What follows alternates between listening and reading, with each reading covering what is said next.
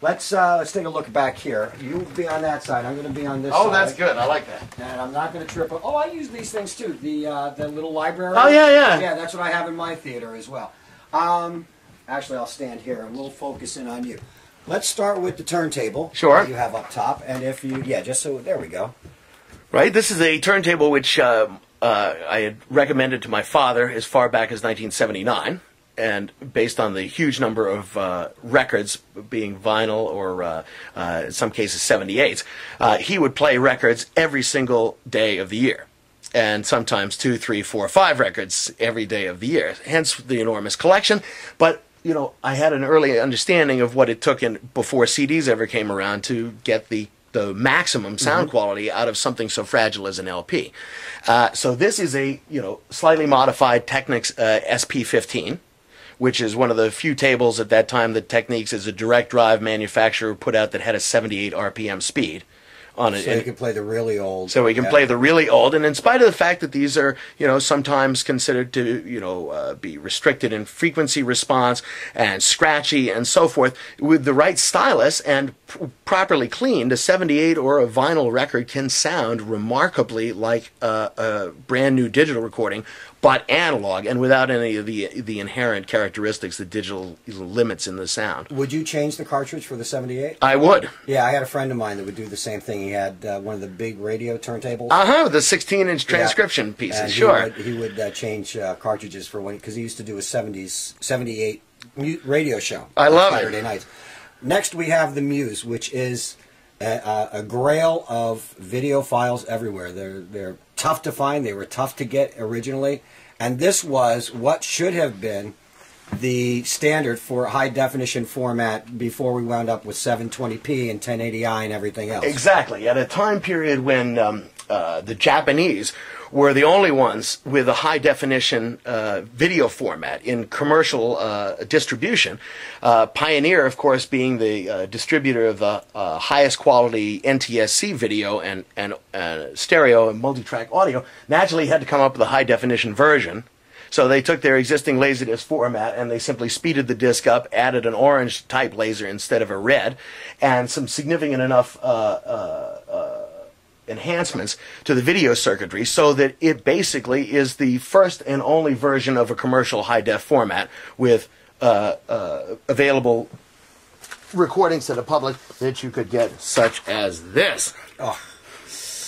Yeah. Which, of course, remains the only version of this in high definition unless it shows up on cable or satellite. Steven Spielberg, Frank Marshall, are you listening? Yeah. We really need to have this on Blu-ray at this point. Yeah? Is that enough light? Oh, yeah. Okay. So, naturally, being that I'd been involved with projection televisions and high-end audio and photography and so forth, the moment that the Muse Laserdisc came out, I'd already been collecting Laserdisc since 1979. It's time to get high definition in here, even though the only sets that could play it back at the time that this came back were some of those Sony projectors, like I mentioned, like the G90 or the more diminutive D50.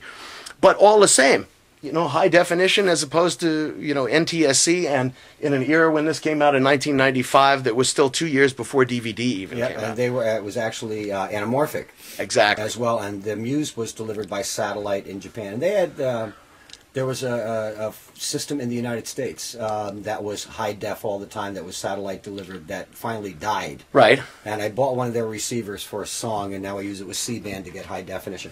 All right, the next piece, the Laserdisc Elite Player. This would have been the equivalent piece that came out just a few years before this. It was commercially available all over the world, the LDS2, and very much like the HLDX0 is built like a tank and weighs, I think, upwards of 80 pounds. This one weighs almost 100 pounds. But it's such a solid performer with conventional NTSC Laserdisc. And in spite of the fact that DVD has come out and we've gone to digital cable and so forth, there is a place for these, high-end media software, including but not limited to Laserdisc. We can go to DVHS, on the other side of the track later. That watching an NTSC Laserdisc at 480i can be a truly amazing thing if the quality of the transfer were done well. And I can think of at least one really, really great concert film, which was Laurie Anderson's Home of the Brave.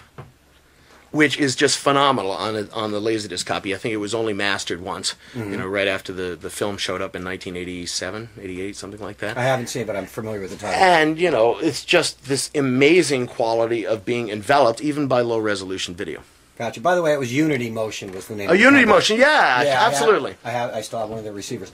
And there you have the only LD player that would take 2 discs, which was great if you had a 2-disc set. Exactly. And it would play both sides, as well as switch between disc 1 and disc 2. So you load the 2 discs in, you tell it to play, and it would have a an alpha or a beta turn mechanism inside that would, you know, progressively, you know, go from one side to the other, and then to the third side, and then to the fourth, all basically without stopping. Yeah, a great player. Now we have a gem amongst the ruins here.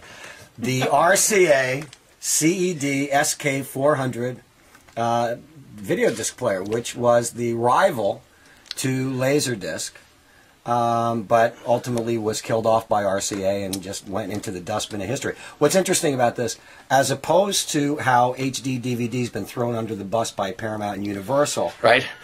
They continued to press discs for this up to a year after they halted production on the player. Which is almost ridiculous. But, yeah, but we were selling them. We were moving them and stuff. But it was their interactive player. You and I didn't think you would have this, and I brought a disc to demo with it, but lo and behold, we both have the same player. I have the interactive discs and you don't. That's true. Let's go over to this side. All right.